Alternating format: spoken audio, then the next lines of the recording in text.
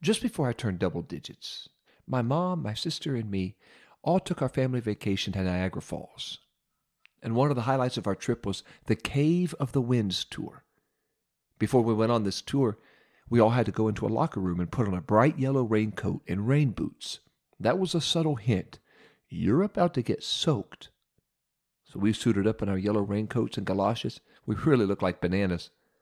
The tour took us behind Niagara Falls through a series of stairs and lookout decks. We started off on the bottom deck and worked our way up the stairs to the top and closest deck to the falls, aptly named Hurricane Deck. From Hurricane Deck, we were only 20 feet from touching the majesty of Niagara Falls. But on Hurricane Deck, the mist was blinding. The sound was deafening. We couldn't take any photos or talk to anybody on Hurricane Deck. I couldn't even lift my head to look around. There really wasn't anything to do except to get soaked and more soaked. We were drenched, and my family decided they'd had enough of the falls. It was time to go.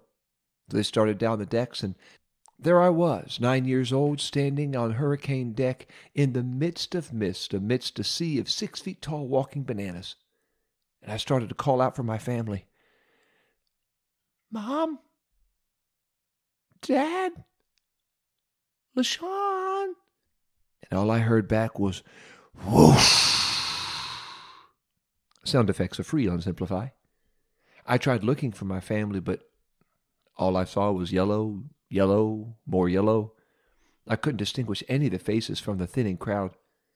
More and more people were done with this deck, and they started to descend the decks. And after about 20 minutes, without a tap on the shoulder, without any indiscernible, LJ, let's go, I realized I was left behind.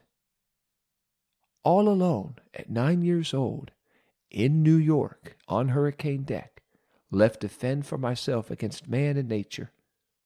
So long, family. Tell them all I loved them. Hey, I'll share the rest of that story with you right after this. Good day to you, Simplify listeners. Happy Pentecost Sunday. I hope it's a great day. You're listening to LJ Harry, and you're listening to The Lost Coin on Simplify.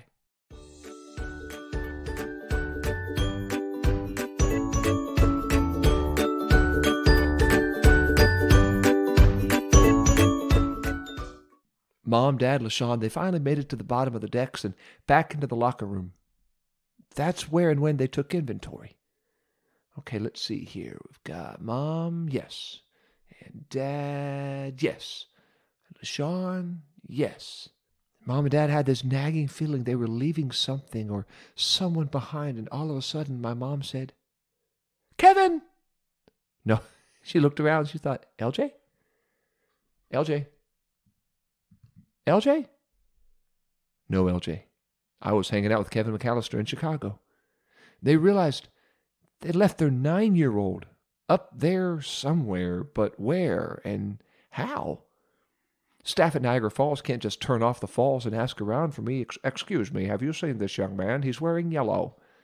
There's no Amber Alert on Hurricane Deck. It's going to take a lot of work and a lot of time to find me. And they were already out of their raincoats. They could have said, well, you know, we still got LaShawn and a really good adoption agency just down the road. Let's go ahead and head home. My sister might have even encouraged them toward that end. Hey, let's trade him in for a sister. But thankfully, my family realized what this story tells. There is no substitute for someone lost. The only right response is we do all we can to find them and bring them back. So my family slipped back on their yellow raincoats and rain boots and walked back up that series of decks and lookouts until they finally found me, drenched, terrified, teeth chattering, on Hurricane Deck. And they brought me back from the throes of danger and despair. Well, on another day, Jesus looked around at the softer faces in the crowd, and he told a story. Suppose one of you ladies had 10 silver coins. And the ladies who were married, or the ladies about to be married, they knew what those 10 silver coins meant. That wasn't ice cream money. That was their dowry. Some of the brides or brides-to-be strung 10 silver coins on a cord, and they would wear it as a headdress. It was the closest covenant their culture had to a wedding band. And Jesus said, suppose you had 10 silver coins, and one morning when you woke up, you noticed the coin cord was unraveled and went to put the headdress on like yesterday, but it was lighter than it was yesterday. So you counted the coins. 1, 2, 3, 4, 5, 6, 7, 8, 9. That's not right. So you count again. This time in Spanish. 1, 2, 3, 4, 5, 6, 7, 8, 9. Where's the ace? You looked on the nightstand where the rest of them were, but it's not there. And around the nightstand where it might be, but it's not there either. And you realize you've lost one of those 10 silver coins. One of the coins that made up your dowry. One of the coins that a groom had given for the right to be able to marry you. And it's gone. What do? Do you shrug your shoulders and say, well, that's a shame. At least I still have 9. 9 out of 10 ain't bad. That's still 90%. That's preposterous. No bride or bride-to-be would feel that way. Jesus knew. So here's what you do. You reach for the oil lamp, trim the wick, and set it on the nightstand. Then you reach for the palm branch broom and frantically yet carefully sweep the floor. From morning till noon if you must, from dawn till dusk if you must. You're not sweeping to lose dust, you're sweeping to find a coin. You silence everything and everyone in the house because one brush of the broom just might uncover the coin, and you might be able to hear the jangle of that coin against the hard dirt floor. Then you bring the oil lamp close to the floor, hoping the flame will shine on the face of the silver, and when it does, you pick up the coin, add it to the other 9, and you will go door to door, knocking on closed doors, calling through open doors to your neighbors, even the nosy neighbors. Rejoice with me. I lost one of my coins, but now it's found. I've got all 10 again. As the ladies thought of the crisis of losing a part of their dowry, of losing one of those coins, they were relieved to find it had been found.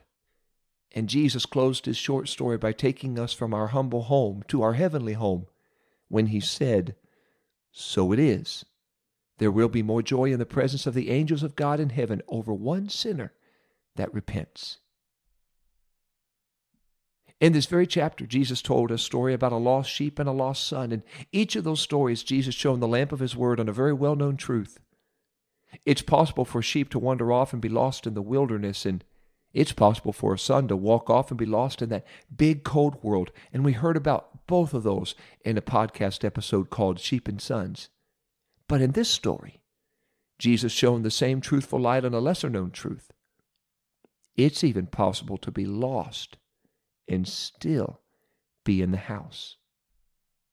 In the first story, the sheep followed something just past the fence and was lost. In the second story, the son followed something just past the garden gate, and he was lost. But in this story, the coin didn't do anything wrong. It was on the cord where it had always been, but because of neglect, or maybe even because of abuse, it was lost. Maybe the giddy bride-to-be didn't tie the headdress tight enough, and now the coin was lost. Or maybe even in a moment when she was thinking about the wedding, she twirled the string of coins around, and the coin fell off, and it was lost. It wasn't the coin's fault, but the truth remained. The coin was still lost. Lost coins are just as lost sheep and sons. They're just not lost somewhere out there. They're lost somewhere in here. Some people are lost, even though they still seem to be safe because they're still in the house. Some people are lost and they didn't really do anything wrong to be lost. Maybe a brother or sister neglected you when you needed them, and you're hurt, and you're lost. Or worse yet, maybe somebody abused you and abused your trust, and now you're lost. But you're still in the house, so you don't feel like you're lost, except you're no longer connected to God or your church family like you used to be. You feel like you're fine because you're still in the house, but if you're not right with God and where God wants you to be, you're lost in the house, just as lost in the woods. My pastor has a profound statement for lost coins who didn't do anything to be lost. He says, it's not your fault, but it is your problem. You may not have asked for it, but you do have to deal with it. Jesus used the same word in both stories for lost. It literally means to be destroyed or to perish. Jesus was giving the gravity of being lost. It's more than just unfortunate. It's tragic. If you're in the house but not right with God, your soul is in danger. Some of you can't reach out to God because you're buried beneath bitterness or unforgiveness or hatred, buried beneath the sting of words spoken or the silence of words not spoken. Some of you may feel so overwhelmed by life that you feel like there's no hope and the only way out is by your own hand. Please, please hear me. There is hope, and the way out is the way back. You can be in the house all your life and still be lost for all eternity. So I am pleading with those of you who are lost in the house, you still have time to offer forgiveness or ask for forgiveness or ask for help or healing. Get help and get right with God again. No matter how you feel, there is no substitute for you in the kingdom of God. If so, our bride-to-be would have skipped down to the market, paid the going rate for a silver coin, added it to the cord, and she would have had 10 again. But there is no replacement for the one coin that's lost. Each coin was a gift from her bridegroom. Each coin mattered.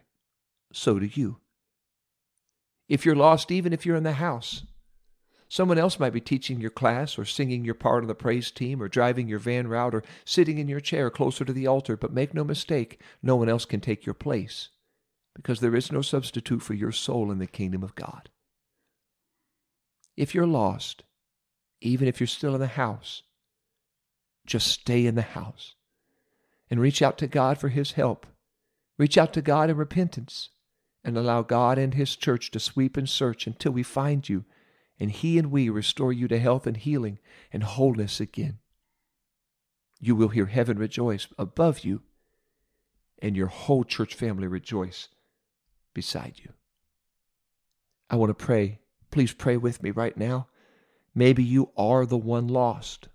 I want to pray God will reach for you and your church family will reach for you and sweep and search until they find you. Or maybe you know someone who is lost, even in the house. I want to pray that God would use you to minister to them and sweep and search for them until you find them and help bring them back to healing and wholeness and right relationship with God again. Lord Jesus, I come to you today with a heavy heart. For those who are lost, even in the house, I come to you, God, pleading, praying. You would reach for them, minister to them, God. For those who have turned cold toward you and turned against you or turned their back on you, even if they're still in the house, God, I pray you'd reach for them, minister to them, Lord, soften their heart again under repentance. For those who feel overwhelmed, who feel like there is no hope, I pray, God, you'd minister to them. Jesus, give them hope. Let them know you love them. Let them know your church family loves them, I pray. And help your church family to love them, to sweep for them, search for them. I'm asking you today, Jesus, to minister to all of those who are lost, even in the house. God, help them, bring them back to right relationship with you again, Lord. I'm asking you for your help, your healing, your wholeness. I pray it. I thank you for it, for your grace and your mercy. Restore those who are lost, no matter where they are. Restore them to you again. I pray this and thank you in the precious, lovely, wonderful, merciful name of Jesus. Amen. Hey, if you know somebody who needs this episode, please share it with them. Be sure to click subscribe. Be sure to click share. You won't have to miss an episode of Simplify, and no one you love and care about will have to miss an episode either. So be sure to click subscribe. Be sure to click share. Speaking of episodes of Simplify, we are as close to 100,000 downloads as I was to Hurricane Deck. So I am so excited and thankful you made Simplify part of your devotional walk. Continue listening and cross that 100,000 download threshold with me, and we will rejoice together. Be sure to head over to PentecostalPublishing.com. Got some great resources. A couple of books I've written. One's called Simplify, which is the devotional that launched this podcast. The other is 10 Words, a practical look at the 10 Commandments. You can get both of those on PentecostalPublishing.com. They're both available for Kindle on Amazon. And then also you can pick them up if you live in this Mount Vernon, Ohio, Knox County area. You can pick them up at our charming bookstore, Paragraphs, at the corner of South Main and East Ohio. Next week, I'm going to share another story with you Jesus shared with us, and this one is called The Older Brother. And I'm looking forward to sharing that with you next week, and always look forward to walking closer with Jesus as we walk through Simplify.